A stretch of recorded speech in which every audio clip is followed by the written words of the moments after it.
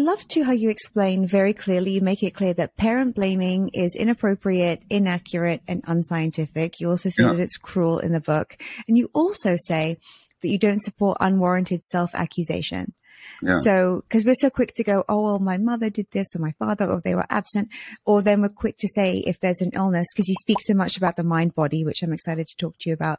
But we can then go, I did this to myself. Like I've messed up my health. I want to just make that clear up front, because I think that sometimes people think like there's shame attached to these conversations, or that someone's done something really unkind or something bad. But this is just, it's just reality. I'll tell you a story about blaming. My first book was on attention deficit disorder when I was diagnosed with it in my mid-50s. And I never bought into the idea that it's a genetic brain disease. So I wrote my book, and I explained that my own infancy under the Nazis, Jewish parents, my mother was really stressed, and she could barely assure my physical survival. She certainly had very little time for my emotional needs, given the terrible circumstances of living under the Nazis in Hungary in 1944. And I said in the book that I'm telling the story to indicate how, and my whole point is that when the mother is stressed, the baby's stressed, and the baby deals with the stress by tuning out. It's a protective mechanism. And that protective mechanism of tuning out gets programmed into the brain. So we're not dealing with a genetic disease here. We're dealing with the effect of the environment on the child's brain development. That's my whole point. Anyway, I said in the book, right there in Scattered Minds, that's the title of the book, just been republished in the States this month, by the way. And I say that I tell the story to indicate how the greatest love a mother may have may not be enough to protect the children from her stresses. Now, the Toronto Star, a Canadian newspaper, reviewed the book and said, Maté blames his mother. And I went to my mom. She was still alive then. I said, hey, Mom, the Toronto Star says that you started the Second World War. Oh, my. And my mother said, sure I did, Wow. So, but it just, people see blame and there isn't any. So it's a fine line. The fact is that the human personality and physiologically the human brain, according to all the science, develop in interaction with the environment, beginning in utero. And that also means that when mothers are stressed, those stresses get translated into physiological effects and psychological effects in the infant already in utero. So no, that's just reality. On the other hand, you're blaming the mother. No, you're not. Which mother chooses to be stressed? Did my mother choose to be choose the Second World War? Did your mother choose to be stressed? Or was she following the dynamics dictated by her own traumatic imprints as a child? Yeah, my mom grew up in post-war Poland, 1942. It was with nothing. It was horrible. Like whatever we lived, I know that she had something far more extreme. So on the one hand, we have to recognize. Now, me as a parent, I have 3 adult kids. I passed my trauma on I talk about this in the book, The Myth of Normal. I passed my trauma on to my kids. That's just how it is. Through my workaholism, through my other addictive behaviors, through the significant stresses that my wife and I were faced with in our own relationship. So our kids kind of grew up in an emotional war zone sometimes. And sometimes it was very playful and loving and light and, delightful. But they never knew when the next storm was going to come. And that affected their development. Now, that's just the truth. That's how it was. Am I blaming myself? Well, I used to, but I don't. Because I didn't deliberately do it.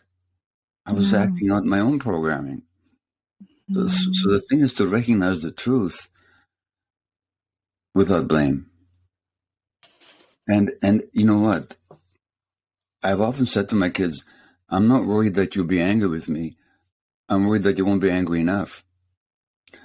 So I want them to feel their anger, but that's not the same as blaming. Because blaming says you did something deliberately and knowingly.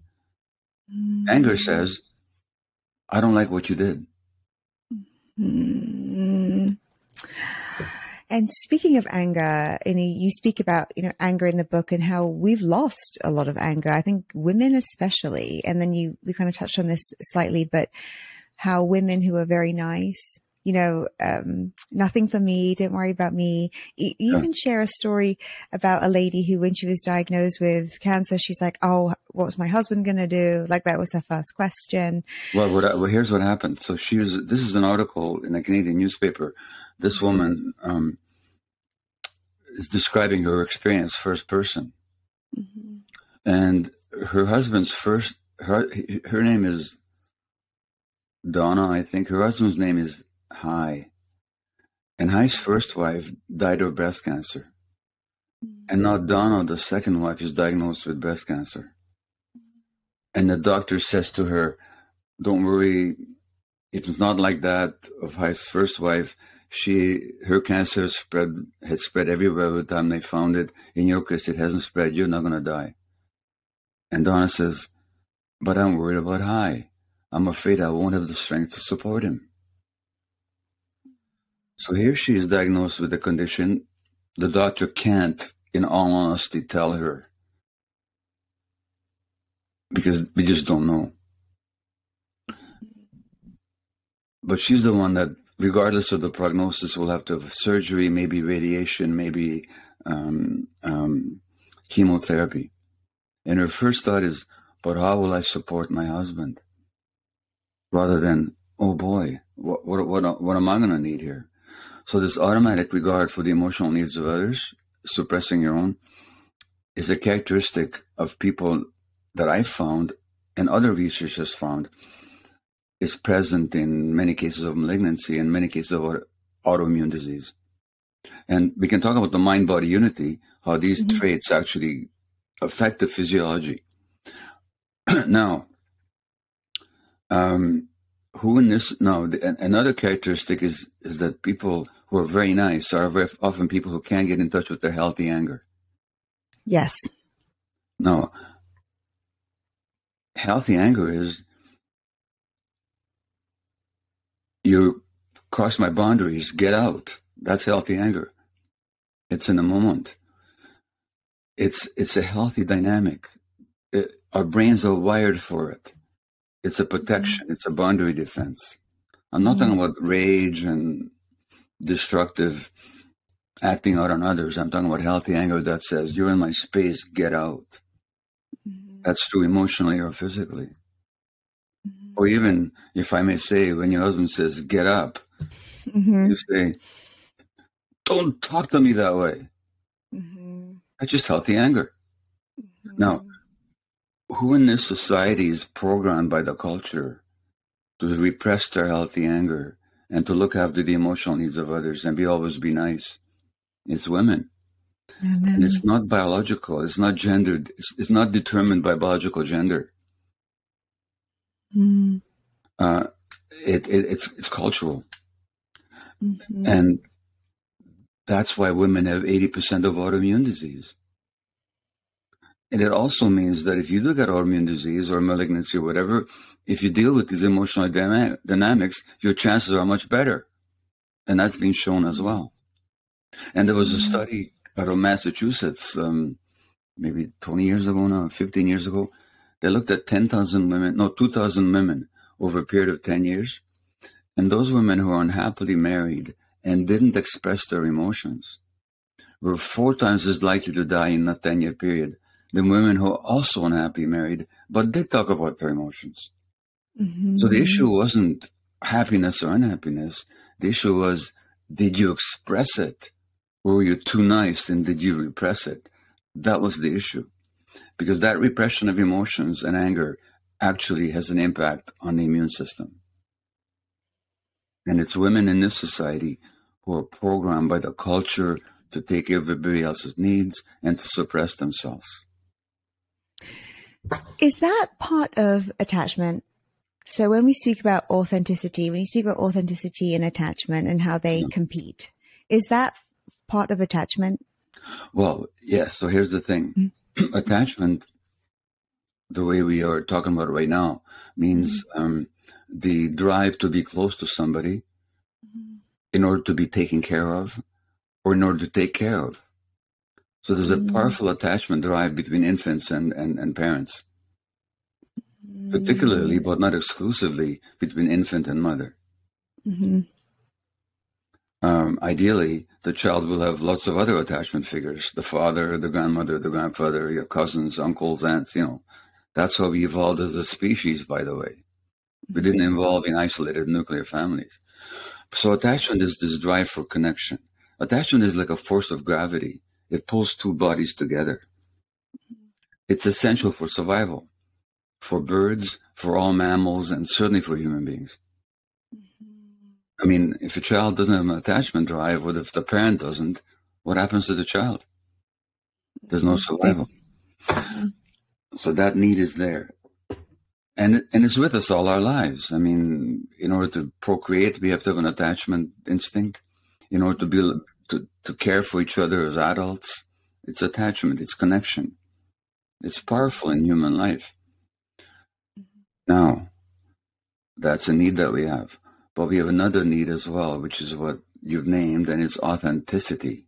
Authenticity, out of the self, being in touch with ourselves, and being able to express who we are and to be able to stand in who we are. Now, why is that important? Well, gut feelings, for example. That's being in connection with ourselves. That's being authentic, is to know and be able to act on our gut feelings. Now, any creature in nature, how long do they live if they're not in touch with their gut feelings? Not very long. So we have this need to be authentic, and we have a need to attach. But what happens is if you as a child, or I as a child, or anybody as a child gets the message that if you're in touch with your feelings and you express them, we don't like you. We can't handle it.